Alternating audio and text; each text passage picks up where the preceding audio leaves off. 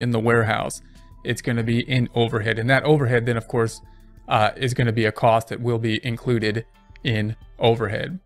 Then we're going to take that overhead and we will assign it to the work in process. How will we do that?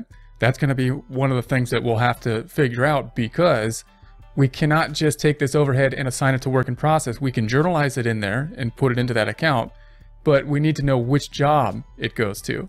And that's going to be one of our problems, one of the things that we'll have to figure out. From this step here to assigning the overhead to a job, we're going to have to figure out which job gets how much overhead, because some of the guitars are custom guitars, some of them are more specialized than others.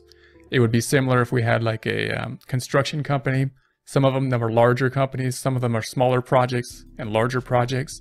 We need to know how much of the supervisor salary, or how much of the small materials we use, how much of the truck and gas possibly would go into each individual job, when they're not all the same in size and we don't have any way to assign them particularly to each job. So that's going to be one of our problems that we'll talk through as we work through the job cost system. The labor, same thing. We're going to take the labor and we're going to assign it to the work in process. And that's going to be direct labor. So anytime we have someone working on a particular guitar, it's pretty easy for us to see which job, which guitar that person is working on, and therefore be able to assign their cost directly to work in process and back it up by job cost sheets. However, we may have some people working in the warehouse that we cannot assign to a particular job. And those would be things like possibly the supervisor salary, possibly the maintenance in there, because we don't know which job it goes to, and therefore we're going to say, well, it's still labor. It's going to be labor. We're going to have payroll happening, but some of that labor is going to be directly to the job, direct labor, and some of it will be indirect. If we can't assign it directly to the job, then we're going to include it as well in this overhead.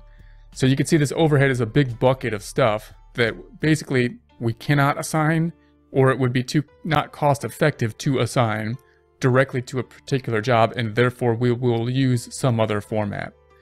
Once we have these items in work in process, at some point in time, we are going to finish them within the work in process, and we can then transfer them to the finished goods. So once we're in finished goods, then the finished goods is going to include all of these items, raw materials, overhead, and labor within the job. But we're basically going to have a job that will be completed, and that job will be in finished goods. We'll have the concept or the account of finished goods. Note that these two accounts on the general ledger are just going to be one account on the general ledger. We're going to have work in process, but within work in process, it's made up of job cost sheets. So these are like sub ledgers that are backing it up in a similar way as accounts receivable would be one account on the general ledger, but it's supported by a subsidiary ledger breaking that information up by customer. So in this case, all of these accounts, remember, are going to be broken up or backed up, supported by a general ledger account, breaking the information out by date. But these are also going to be supported by another account, another ledger, another source document that's going to give us the information in terms of jobs.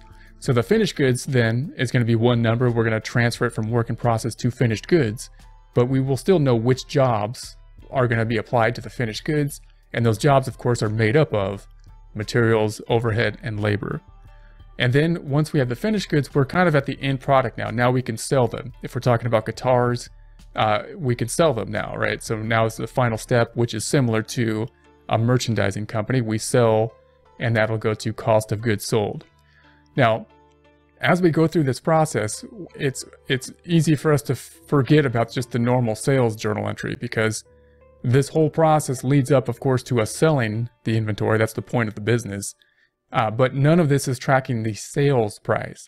We may use the cost sheets to derive the sales price, but the sales price is not directly related to what we're tracking here. We're tracking the cost. So at the end of the day, the last journal entry is going to be increasing sales, credit to sales, and debit the accounts receivable or cash. And none of that journal entry is not being represented here, because we don't know exactly what the sales price is based on this information. What will be here is when we make a sale in a perpetual system, The second half of that journal entry is debit to cost of goods sold, the expense related to the sale. That's what's here. And a credit to inventory, a reduction of the asset related to the sale. And of course, that cost of goods sold then is going to be comprised of jobs that we're selling, a particular job that we made, particular guitars or particular construction jobs. And those jobs consisting of materials, overhead, and labor.